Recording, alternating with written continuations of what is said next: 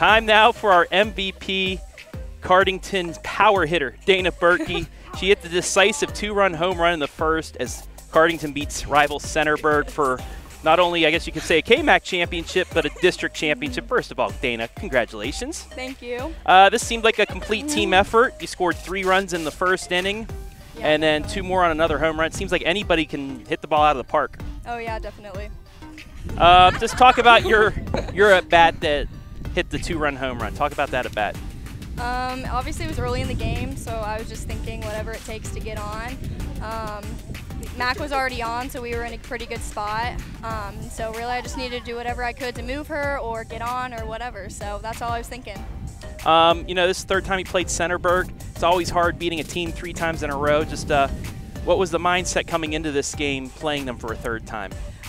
Definitely don't take them lightly. Coach Todd stressed to us, do not take them lightly. It's really hard to beat a team 3 times, so we were coming out for blood pretty much hard as we could, and that was pretty much the mindset. You guys, you're used to a regional. You're used to making it to Firestone Stadium, but this year, what's it going to take to get through that Elida regional to get back to Akron? Pretty much just keep doing what we're doing, keep the positive attitudes, and if we do what we do, play the way we know how to play, I'm confident we'll make it there. And finally, as always, you want to look into the camera, give anybody a shout out that you'd like, go for it. I definitely want to shout out my family, my mom, Papa,